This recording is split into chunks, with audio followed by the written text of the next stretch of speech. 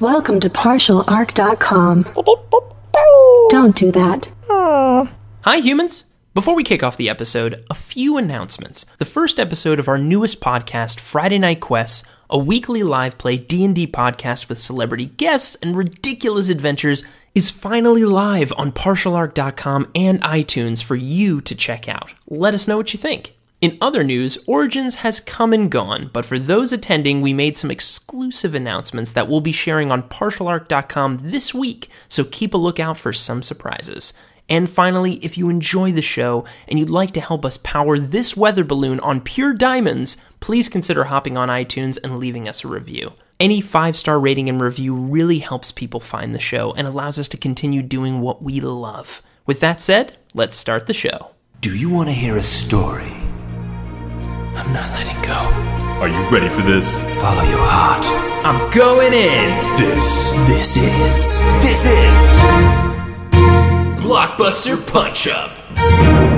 Welcome to Blockbuster Punch-Up. This is episode 21. I'm your host, Jay Jones, and I'm joined by my co-host and film enthusiast, Todd G11. Hello. Hello, Todd. How are you? I'm doing quite well. It's been a pretty good day out here on the weather balloon. It's been some. There's been some exciting things going on, but also in the world of the summer blockbusters that we're only able to go down and visit every now and then. Every now and then. I mean, you can't go at nighttime because of it's just far too dangerous. It's very dangerous. You can barely go in the daytime. You have to make sure that it's kind of like the watching. Classic. I think I've looked up this in the old catalog history books.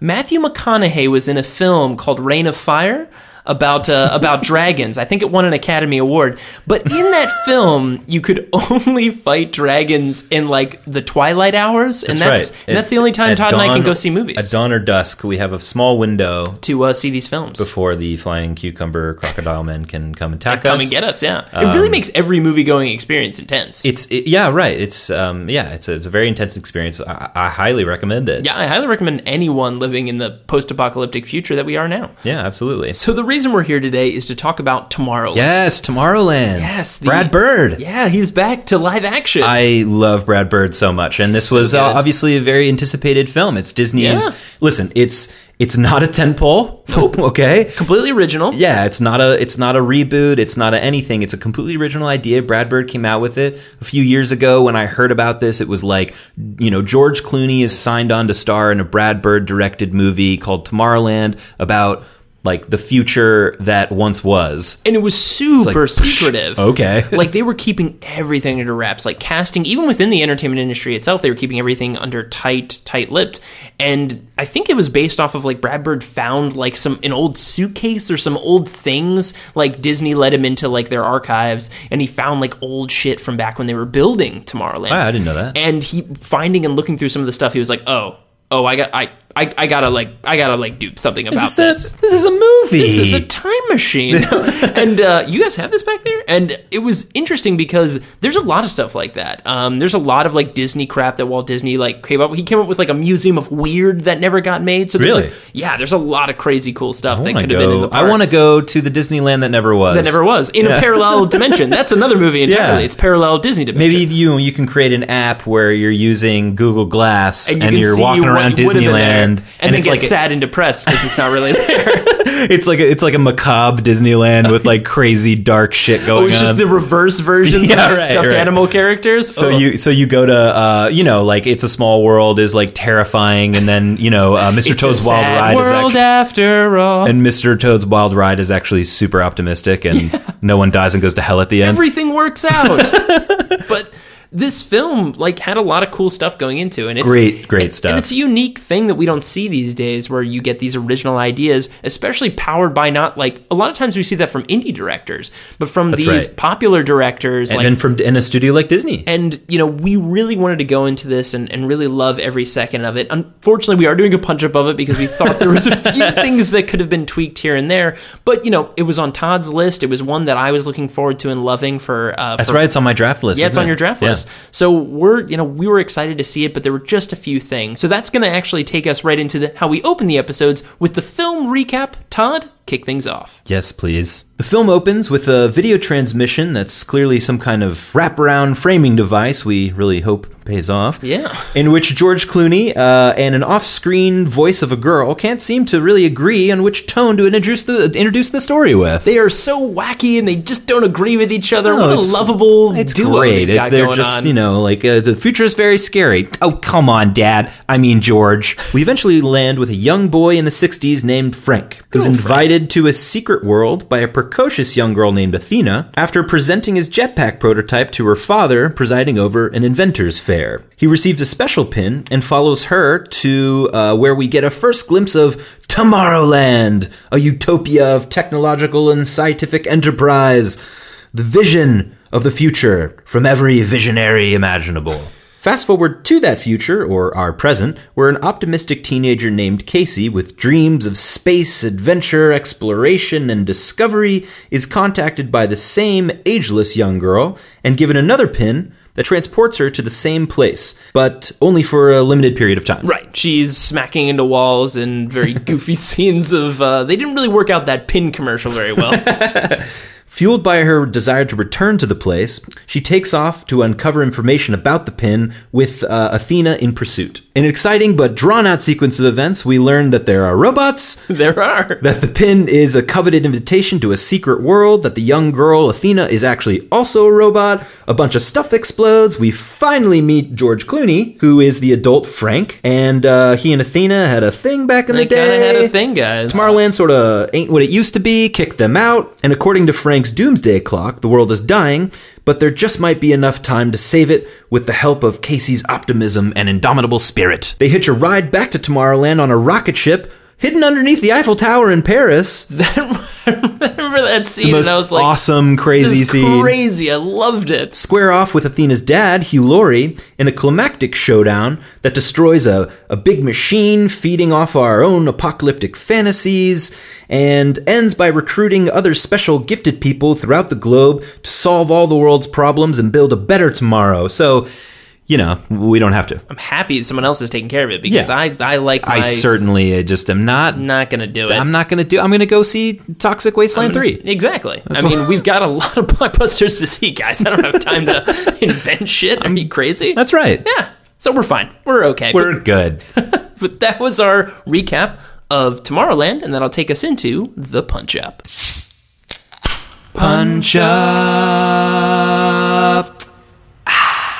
Oh, man. Yeah, it feels good. Just testing it out for the first time. After seeing this film, I got a robot arm, and it feels good. And an interdimensional portal that came out of nowhere. Yeah, I know, right? See, look, it's like when you go to Target. Well, new Target now is terrifying, but I heard about old Target. You'd go to the stores, and you'd go down an aisle, you grab one thing, you grab another. Well, in this case, you grab one robot arm, you grab one interdimensional portal. At old new Target? Yeah, I know. Look, you gotta fight through a lot of stuff, but look, the interdimensional portals and the robot arms are pretty nice. I want to go to Target Land now. This episode brought to you by Dystopian Target Land. So, this film has a lot of cool stuff. Tomorrowland is so much fun. It's got a lot of great stuff. And usually as we kick off our punch-ups, we like to talk about the things we liked. Yeah. And there's just so many. So many things. I really liked that the girl, Athena, who is actually played by Raffi Cassidy, she stole the show. Yeah. She's incredible. I love that they made her a robot. I thought that was a really cool twist. And I thought her story with young Frank was really interesting. And I love the banter. It's like an old married couple. Yeah, it's right. Like, oh, yeah, of course you would say that. She's going to say stuff like this, but she really means that. It's like, Frank. And for George Clooney, that's fun. But for this girl, come on. She really held her own in those She held her own and absolutely stole the show. Of course, next to Keegan-Michael Key and Catherine Hahn. They were incredibly funny. The toy store with them actually being robots. I felt like this movie kind of harkened back to the big adventure for small children at movie days as Escape to Witch Mountain and The Black Hole, which was obviously prominently featured in the film. Oh, yeah. They had the soundtrack vinyl almost like very prominently featured when she puts the pin down. Mm-hmm. It says The Black Hole, and the movie sort of reminded me of that kind of stuff, and it was really fun. Rocket ship shooting out of the Eiffel Tower was so much fun and ridiculous. George Méliès would be just so jealous that he didn't get to see this moment that like a rocket ship is under the Eiffel Tower. It's like, yeah, this is here. So much great design. So much fun So much stuff. fun and creative stuff and all that kind of stuff. You know, we just wish that how this was packaged and delivered might have been a bit cleaner. And that kind of launches us a little bit into the cons, the negatives we had with the film. So the first thing I think we struggled with was the framing device of the film. Yeah, absolutely. How it opened, how it closed was just, what? Why is this there? They did this weird thing where they put in sort of a Shane Black type of wraparound framing device where... Did they just finish watching Kiss Kiss Bang Bang and they were like, let's do that? Yeah, where you're basically getting this, you know, it's clearly going to be at the end of the film, which in a way, if you don't do it right, it sort of subverts all of the danger and the tension in the film because you already know that it works out. Yeah, we're like, we haven't gotten to this scene yet, so I know it's going to happen and everything's going to be fine. And I've heard, I've read some things and heard some things from people that was actually a really late addition into the film, especially, and I think I would imagine that it's due to when they were tracking it or basically doing test audience screenings and everything, people were asking, where's George Clooney? That's probably what it was, yeah. Like, this is great and all, but where's George? He's all over the posters. You've used his name in all of the promotional materials, except he doesn't show up till 3/4 of the way in the movie. Biggest thing in the film, yeah. Absolutely. So the way they did it, the method just didn't really fit, and it was starts and stops. Yeah, it kind of slows down the film quite a bit. It does this like open the film and I'm ready to see like fantastical stuff, or be like slowly dipped into a story as things are peeled back for me. Which they did in the form of his when the movie actually begins. Yeah, I remember watching the film and I was like, all right, I mean, when's the movie actually going to start? Let's get past this. And once we got to the kid and he's like, he gets off the bus and we're in the mid-60s and he's going to like Epcot. He's going to this like Inventors Fair, the World's Fair in 1964 or something like that. I love that opening, but it just, the way that the film opened, it kind of tripped on itself a little bit. Right. And it didn't really do what it felt like it could have done. And it's also serving up that like big thesis statement it's trying to make. Like, oh, right, yeah. In a huge, over-the-top, repeated way. And that, you know, that was just something we just didn't really like. Absolutely. And then that led into what happens next, right? We meet this girl. And she's nice enough, except it's a little confusing in the beginning what she's doing, right? Going to NASA. She's doing down. Something at NASA. It looked like for a second I was like, is this like a terrorist act? Is she going to blow up the launch pad? Is this in the 80s and this is Challenger? Is this what's going on? What's going on here? Like, and what we're talking about here is it really comes down to the structure. Yeah, the structure of the film. Yeah. And what, you know, after this moment where, you know, it's a little confusing, we might think she's a terrorist, the movie trips up on itself. What it really gets bogged down with is her journey. This Raffi Cassidy character, Athena, gives her this pin, but then kind of doesn't give her the pin. Right. And then, you know, because she wants her to, like, find it on her own, but then she's like, chasing her down. And she's exploring Tomorrowland, which is a little strange because it's fun and fantastical if that was the first way we're introduced to Tomorrowland. Yes. The problem is the first time we're introduced to Tomorrowland is with the kid. Thank you. And we get a lot of Tomorrowland exactly with the kid. So when we're spending a lot of these scenes of her, like, exploring Tomorrowland via the pin, it's not that exciting because we just got all that. Literally 5 minutes prior, we got all that we needed from the beginning of the movie about what Tomorrowland is. We got our cold opener of like, da-da, Tomorrowland. And I get that it's a cool, fun effect to have when she touches it. Like she's in the car and she holds it and it looks like she's like driving above the cornfields of Tomorrowland, which I guess in the future or the alternate reality, everybody just eats only bread. But yeah, only wheat. Only wheat is the only product well, that was an invention. They were just like, we can eat cookies all day. This was the number one invention we had. I guess nothing has been invented since sliced bread in that world. That's the number one thing they always refer back to is sliced bread. But yeah, that's a very cool effect. But once we're already in the world, we don't need to spend that much time dipping into it again. Right. So what does that mean? It means that you need to choose how to reveal Tomorrowland. How are we getting into this film? Are we getting into it from Frank's perspective? From his perspective. Are we getting into it from her perspective? From the comedic perspective of her running into walls 5 times. Right. She did run into a lot of... She really figured that effect out quite late. Like, she did it a bunch until she suddenly realized, like, when she was in the dad's room and picked it up and, like, hit the door and then proceeded to also go down the stairs afterwards, it was like, how many times do you need to know that you're still in your house before you figure this out? And then we get this kind of extended road trip chase sequence in the middle of the movie, which was kind of weird, and I think didn't need to be as long as it was, where she's trying to go identify the pin and find out about it. By the way, we've already met the pin twice, so we kind of know about the pin. We know what's going on with the pin. Right. And a lot of these scenes are her just asking what's the pin, when we already know what's going on with the pin. Right. And we should be one step behind her or with her. Exactly. Not one step ahead of her. We shouldn't be sitting there in these scenes going like, we know what it is, you're going to get there, you're going to get there eventually, you're going to eventually meet George Clooney, because, oh my God, we're halfway through the film, we haven't met George Clooney yet. I mean, I'm pretty sure it's more than halfway through the film and we haven't met George Clooney. And it's true, like, as much as I love a lot of the individual things in these different scenes, I love Key's scene in the toy shop,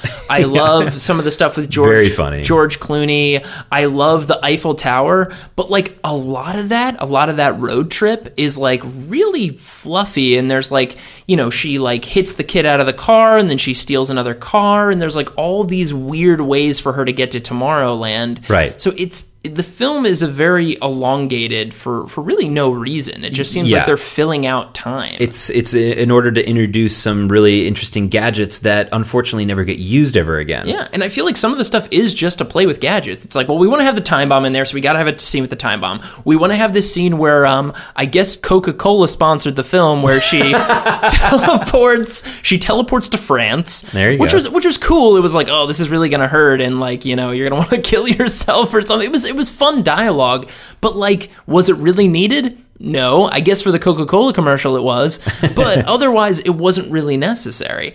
Cool yourself off after a nice transport. Yeah. Drink Coca-Cola. So that was, you know, the structure in this film, it was just a little bit all over the place. We wished it was a little bit more streamlined, that with most of this journey, we were on the same page as our protagonist, not ahead of them, such as Tomorrowland and is. That some of the things that were introduced were actually integral to the story instead of just ornamentation that was really fun to look at and are really cool ideas to explore, but we're just sort of like walking through a toy store being like, oh, gee, wow, and then not being able to buy anything at the end of the day. The time bomb doesn't come back. I could name a bunch of stuff and it just does not come back. The only thing that they plant and pay off is the tachyon seeing into the future moment. Yeah, that's the only real one that which was a great payoff. Which goes to show, like, if you plant something and then, you know, pay it off later, that's why you did that. Exactly. That's why you do things. But that was the only one, and they introduced it at the end of the film. And they did it at the end of the film. And then a scene later, they did it again. That's right. So the structure was a little bit muddy. Right. The last bit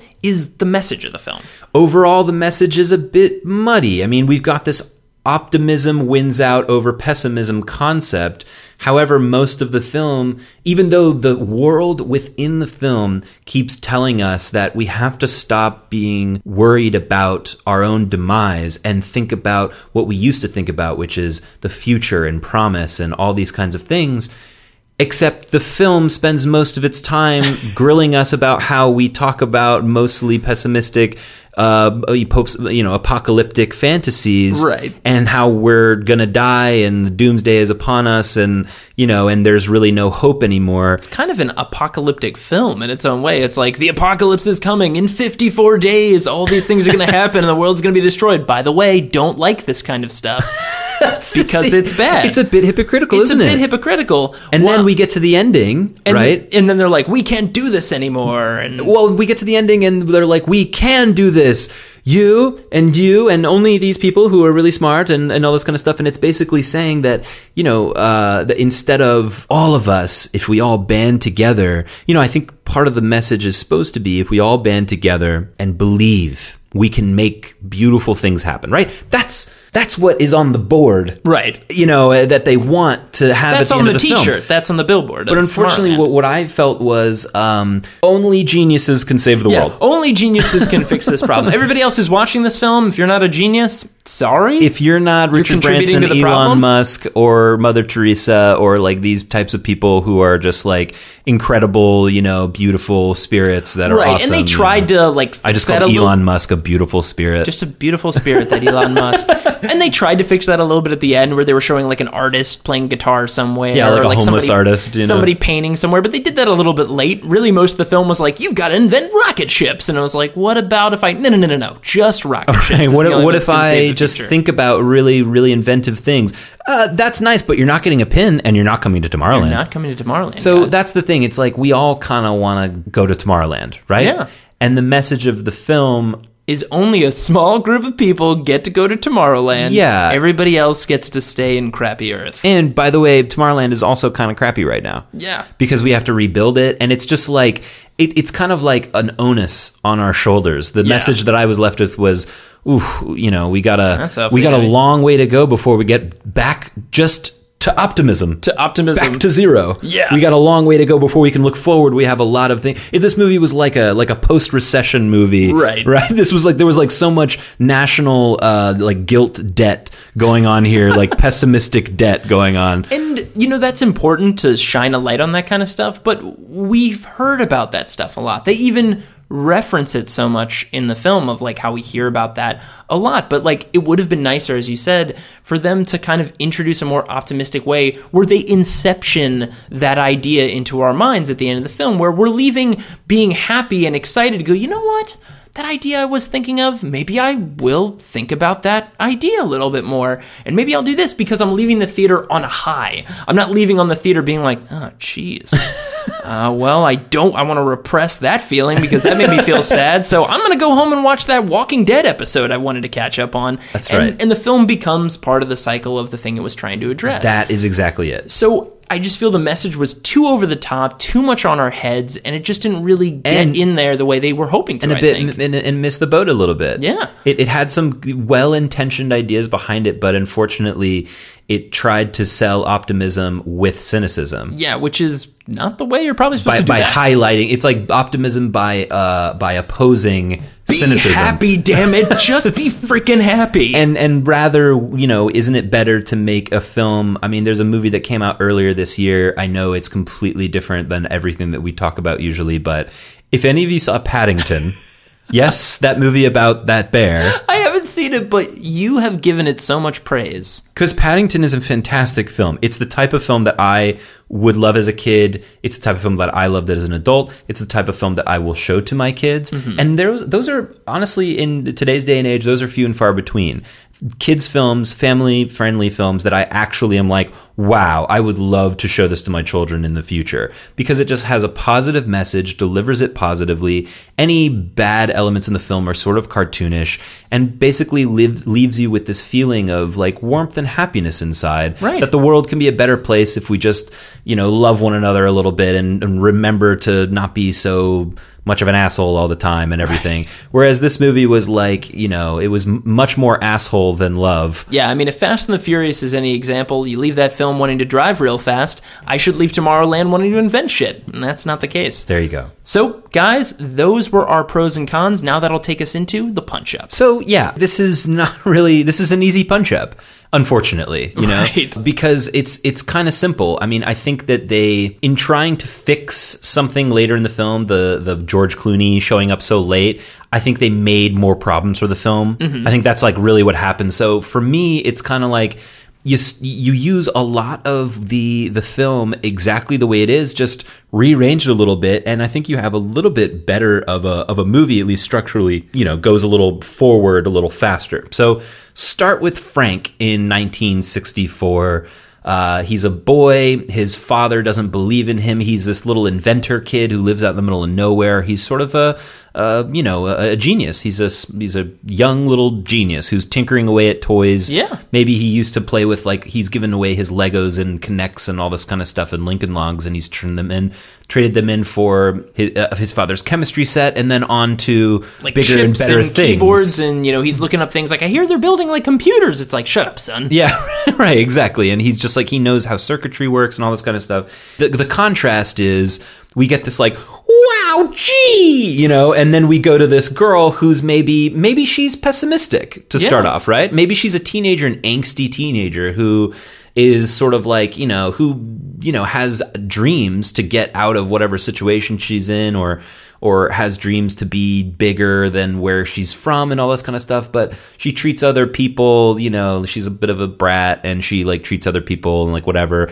One day a pin shows up in her lap. And this is kind of like the pin is going to help shape how she's going to eventually there you go, yeah. be a innovator or an inventor. But, it's now working with the clay. It's not working with something that's existing. Because in this film, she's like an existing innovator, an inventor, and she just has to like get to Tomorrowland, or I guess kind of like a thief, really, like a criminal. right, but that's true. But she has she already has the magic stuff. Right? There you go, yeah. Which is weird in the film, because it's kind of like you just have to keep having the magic stuff, and it's like, well, I already have the magic stuff. And I think what's an interesting thing that comes into this story too is how like when the movie starts, she is trying to sabotage them wrecking down the space shuttle center, to the Kennedy Space Center, right? Hey, so yeah, keep that, right? So keep that there. But what's a good arc for her is she's looking at it from the wrong angle. There you go. She's looking at it from, how, we got to stop them from tearing this old thing down, when maybe she should be looking towards how can we bring it back? How can we fix it? How can we bring the space shuttle, or how can we make this relevant again, or how can we innovate off of what's being changed? That's a really interesting idea, because maybe she has part of this sort of brattiness that she has, or disdain, or whatever, is a disdain for like the present. And she has this idea of the past was better. Yeah, the past has always been better. It's always got all this cool stuff, and we were so much cooler back then. When the space program was alive, we were better human beings, but now look at us like, we're the ones that are, it's like almost instead of the movie saying like, you're too pessimistic, world, maybe it's the girl. You darn millennials. Maybe it's the girl who's pessimistic. Yeah. And then there is magic out there in the world, and she just has to be shown what it is. So she's always trying to harken back to this place in the past and like how it was done then, and nothing is done well anymore. And that's very relevant to people these days too. I mean, there's plenty of people that are like, oh man, if I could have been in the 60s, oh man, if I could have been alive in the 70s or the 80s or whatever period you loved. It's fun to kind of put that on its head, to be like, yeah, that's all cool, and they did a lot of cool stuff back then, but we're here now. Like, what can we do now to make this really interesting? So she's this way. She's a bit antiquarian. She has a bit of pessimism and cynicism for the present day. She gets this pin, right? Mm-hmm. And she's given a moment. Maybe she disappears for a moment. So instead of us... if we keep, because we said we can't do it 3 times, right? Maybe she like disappears and is just like, and comes back and is like, what? Like, what just happened? Where was I, or whatever? Right. And then, she like tries to learn about the pin or whatever. She says to her brother, like, it's like a magical place, and, all this like crazy stuff. And everybody starts thinking she's a little bit nuts, right? Yeah. She's helped in one of these situations, these confrontations with these bad people, G-men looking kind of people, right? Right. The smiling robot killers. The Men in Black sort basically. of people, that were done very comedically in this film that I very much liked. Yeah, that was very enjoyable. So that it's not so scary for kids, right? And she's helped and defended by this diminutive, awesome martial arts, like kick-ass girl. Robot girl, this Raffi Cassidy character who, in our version, again steals the show. And she tells her all these things, and then we immediately go straight to, end of the first act or something. We're at Frank's place. Yeah. Have that, scene at the Eiffel Tower come maybe at the point of the movie, and then they get to Tomorrowland. Except when they get there, they're all excited that it's going to be this like utopia that like, that we have seen as an audience member. Right. And we get there and maybe it's destroyed. Maybe there's something wrong with it. It's a little bit like getting to Oz. Like, I don't know if anyone saw the film Return to Oz. There you go. But there's a little Oz bit is of broken. Like, come back and like Oz is gone. Nobody, the yellow brick road's messed up. Everyone's missing. Like, what happened to the magical place that we're used to? And none of them expected it. Yeah. Athena, Frank, or Casey are like, what is this? And they've been telling her all about the great place that it was. And it can be a little suddenly, bit of like, they want to get back. Like, even Athena, it wasn't necessarily that she was thrown out, but she couldn't figure out how to get back. She was recruiting people, and her old doorways didn't work anymore. Yeah, and Frank too wanted to get back because maybe somebody was closing them, right? Exactly. And so it is a big shock to the audience. It is a big shock to them. Instead of this, like,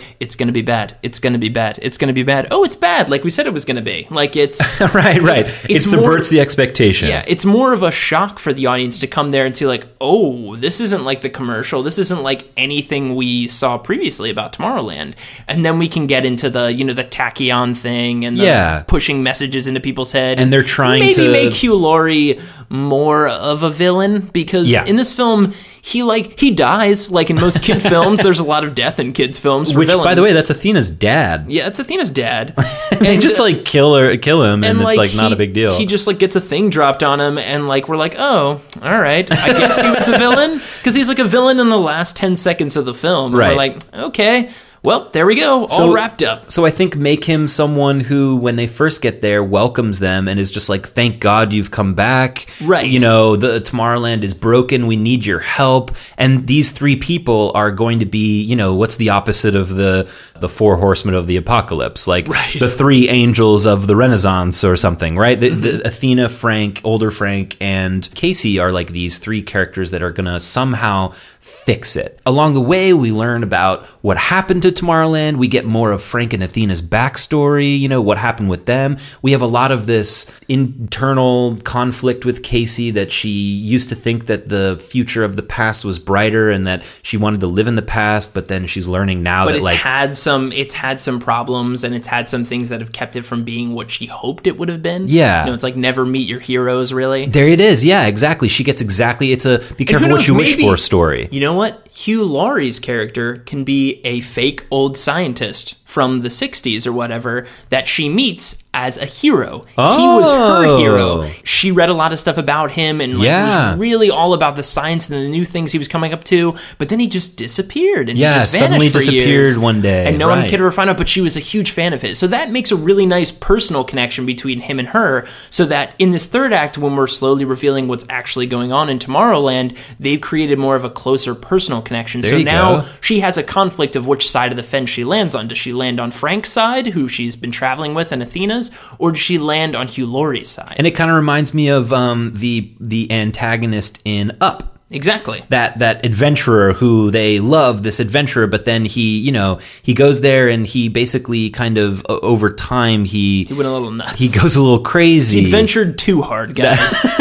It is possible to over adventure. And he goes a little nuts, and it's revealed that he's actually the one that starts closing the portals. So we have a face of a villain that we need to destroy in order to save it. Exactly. And I think how you could play this a little bit too, and this might be a little bit of a left field with the film, but like the film was all about like, the real problem is like we want to get more people to Tomorrowland, but Tomorrowland's not as cool anymore, and that's because like the world is being destroyed. What was strange is like a lot of the film is pulling these geniuses to Tomorrowland, and like the world is going under, and it's like, yeah, because you pulled all the geniuses and innovators to Tomorrowland.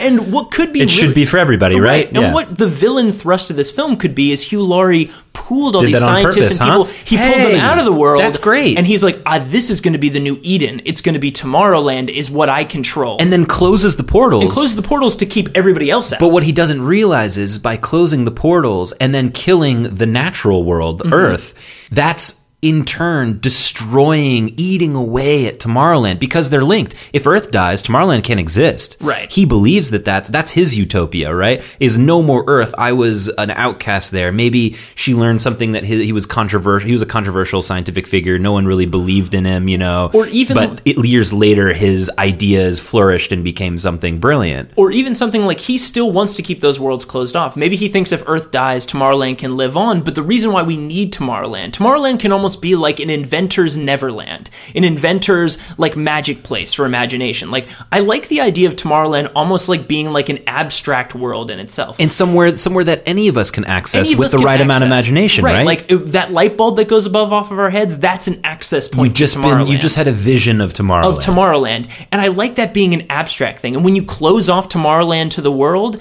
then that's when we start to get into this turmoil. People aren't thinking of new ideas, and you're keeping all of these inventors and these new ideas for yourselves. You're stripping it from Earth. So what we need to do is we need to open the doors to Tomorrowland again, which This film was kind of like, yeah, everybody should just come to Tomorrowland, but only the special people. But it's like, what about Earth? The whole point is they should be going back to Earth to fix it, but still tapping into the magic of Tomorrowland. Absolutely. And what I think you could have done, which might be a little bit of a left to this storyline, is I feel like you shouldn't really show too much of actual Tomorrowland, the magic of Tomorrowland, because they do a lot of cool stuff with the swimming pools and stuff like that. But it would be cool that the first time young Frank sees this in the beginning, we just see him like maybe he doesn't make it in. Maybe he gets to the Small World ride and sees them go through, but he doesn't get in time. Or maybe, he gets there and he's on the jetpack, but he's like flying through the crowds, and way in the distance he sees something. He sees something and he's pulled back. He just doesn't make it to Tomorrowland. Right. And then when we're doing this dip in with the pin, we start to get a little bit more of like, whoa, Tomorrowland looks crazy, but still keeping it very much at a distance. Yeah. So that we're teasing this magical world a little bit more, because even though they do a lot of really cool stuff with Tomorrowland and show all this fun things, it's a little bit of like holding the monster back, a little bit of holding it back, so that when we finally get there, the realization isn't as much, Tomorrowland isn't the prize. The Tomorrowland is the fuel, the imagination fuel for the people back home. That's right. Like, this is a magical place to tap into, but you have to go back home. Home needs your help. Tomorrowland doesn't need your help. Tomorrowland's this great scientific future place that Hugh Laurie just wants to live in forever. It's a creator's space. It's a creator's that space. People can, it's a space that's in all of us, that's in all of our imaginations, that some of us only get a chance to glimpse at every once in a while. But true creators and inventors, he created a way for people to actually access it and go there like it's a physical place. Like it's a physical place. So that they could try out their wildest dreams, and, with where money is no object and there's no limit to any of their imagination. Exactly, but eventually take it back to and benefit the world with it. But he twisted that to be like, no, this fake world is now the real world now. This is what we're going to be in, and that doesn't really matter. Which maybe he's been lying to all the inventors there and says the world outside has died. Earth has already died. Exactly. And so, we're the only ones that's left. So them coming in, they get quarantined and all that kind of stuff. And people and all the inventors, maybe you bring in some inventors, some old guys, right? You can have like some old past inventors. You get Sir Isaac Newton is still alive in this Neverland of inventors. You can have Tesla, Einstein. You can have all these guys are still alive, and they help. They learn that there's like new blood, and the Earth is actually not dead, and that the Hugh Laurie character is actually been like imprisoning them in this imagination space that in the meantime has gone kaput because there's just no juices anymore, and it seems pretty pessimistic that the Earth is dead. And that's a little bit more less pessimistic of a Disney film too, to be like, hey, Tomorrowland isn't just for the smart people, which it does for most of the film until it shows you, the kid playing guitar and stuff on the street. It's for everybody. Anybody can have a eureka moment. Anyone can tap into Tomorrowland, but Hugh Laurie just wants it for himself. He's creating an elitist society. And right. The whole point of these characters is they should be breaking down this society. And instead of, putting the onus on us as the audience, that we're the ones that are killing the world, right? Which, is a certain amount of truth and responsibility, and that's nice. The movie, because it's a Disney film after all, it's a kid's film, right? It's a family film, puts the onus on this bad guy who you don't want to be like this guy. You don't want to take things. The lesson is you don't want to, close yourself off and take things for yourself and be selfish.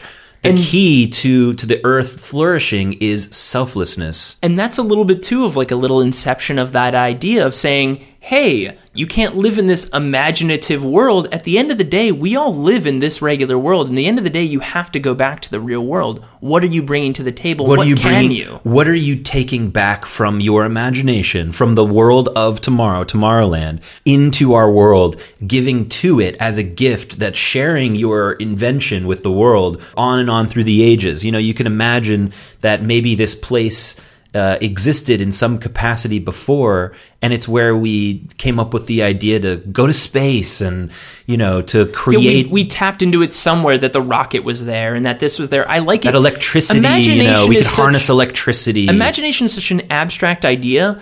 Tomorrowland should be abstract as well. It shouldn't be one thing, because what if when we achieve rockets, then Tomorrowland is, past land. It's not future land. It should always be this, not perfectly defined future place that we're always tapping into to constantly innovate and take those next steps forward. And you come back at the end of the film. You come back, and I think the final is her completing her arc, accepting that this space shuttle place is going to get taken down, but what's going to go up in its place? What's the next step for maybe she goes and contacts one of these commercial space agencies and starts working on one of these apps, or she goes online and she realizes that there's an entire world of creators out there that are doing crazy stuff. It's just that people aren't as focused on it anymore.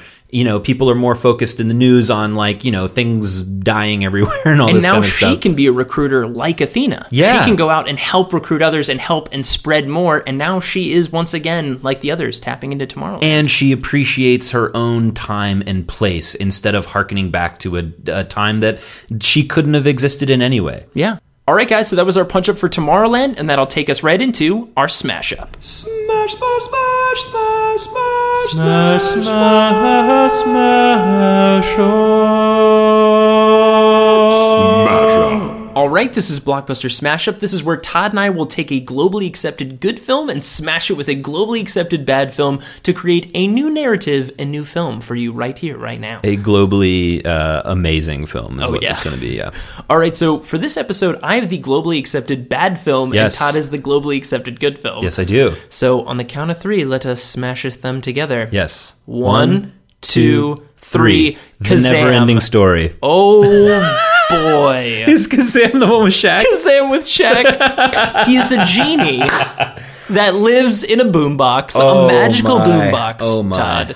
So the never-ending story. The never-ending story, of course, chosen because I think it's the superior example to a movie such as Tomorrowland. About imagination. About imagination, where a boy is reading a magical book that seems to come alive and reference even him while he's reading it. Right, and it talks to him. Becomes part of the story while he's reading it, and it's sort of about the power of imagination and overcoming your fears.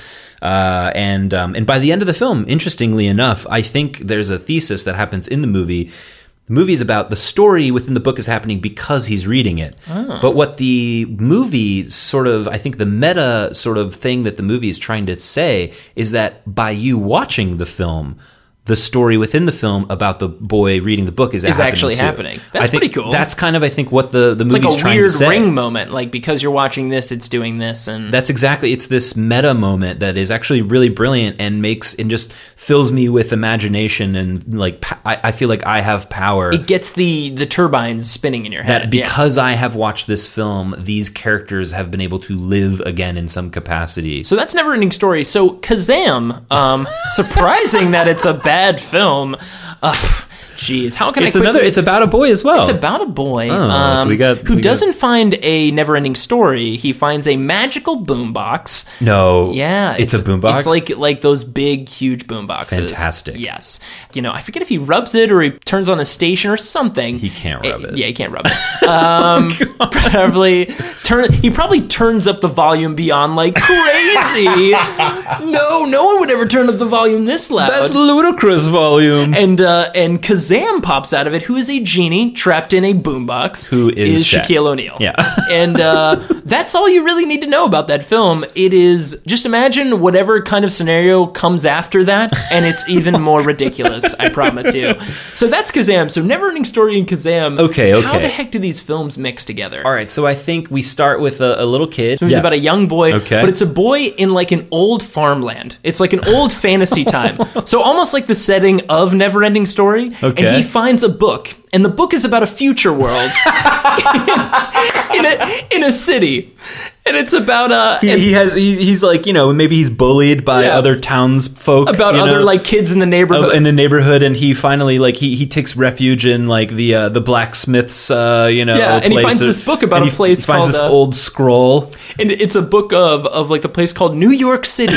And he's like, this magical land of New York City, and he opens it up, and inside instead of Falcor, it's Kazam is his friend. And he's reading about a boy who lives in New York City and is like, and is friends with this boombox toting genie. Right. Yep. whose name is Shaq. His name's Shaquille O'Neal. Yeah, his name is Shaquille O'Neal. He was previously a famous basketball player. Named Shazam. Named Kazam. Named Kazam. And he got trapped to this boombox, and now he's just known as Shaquille O'Neal. And through the adventures of this boy working with previously Kazam and now Shaquille O'Neal, is learning about life in New York City. Meanwhile, like in his regular life, which is not interesting to him at all, there's like flying dragons and like magical wolves. But what he's really interested in is the 80s, like the 80s and 90s. Taxis, like taxis. What's going on with taxis? And then he basically he comes to realize, this boy in the mythological land of the Neverending Story, that essentially like he is the boy in this mythical place called New York City. Yeah. And that Shazam / I keep saying Shazam. It's Kazam. Sure. Kazam / Shaquille O'Neal is actually granting him the wishes in his everyday life. Yeah. Because they're coming true, In his town. And like right. The bullies. He wishes for a piece of pizza. Yeah. And a box of pizza just shows up. And the story I feel like ends, he opens his own pizza shop, and the bullies that used to fight with him come to his shop now. And they're like, listen, Antoinus. Yeah, Antoinus is definitely his name. We used to not like you, but we gotta say, this breaded cheeseling with tomato sauce on it is fantastic. And he goes, it's fly. And they're like, ooh, fly. and he brings the magic and wonder of New York, of Shaquille O'Neal. Of 90s New York City and Shaquille O'Neal back to the Shire, so to speak. To the Shire Neverending Story. So what the heck is this movie called? The Neverending Shaquille O'Neal. Neverending Shaquille O'Neal? Yeah, I think of the He never ends. Shaquille O'Neal will always be there for us in our hearts whenever we need him to solve problems. The never Shaquilling Kazam. Oh my God. All right. That concludes episode 21 and our punch-up of Tomorrowland. We'll be posting a new episode every other week, and if you'd like to download more episodes or check out other similar podcasts, head over to partialarc.com, that's arc with a C. Of course, you can email us any questions at blockbusterpunchup@gmail.com or follow us on Twitter and Instagram @partialarc. And you can follow Todd on Twitter and Instagram @TG11. Thanks for listening, and see you on the next episode of Blockbuster Punch-Up. Let's go home.